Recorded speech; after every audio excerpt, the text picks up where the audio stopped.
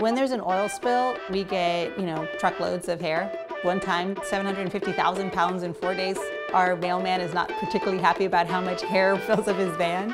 I'm Lisa Gauthier. I'm the president of Matter of Trust, and we use hair to clean up oil spills. Hair picks up between 5 and 7 times its weight in oil, and so it could be put to good use. People mail us in hair from all over. This is Minnesota. First thing we do is we make sure we don't have any lice or ticks or fleas. It's pretty hair.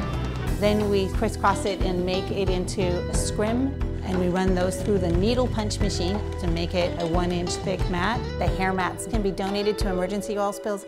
We've been involved in major oil spills cleanup, but oil on the street that mixes with rain and gets into gutters is 50% of the problem, so everybody can contribute to this. And we have a fund to try to help people do this everywhere so that local hair is working for local spills.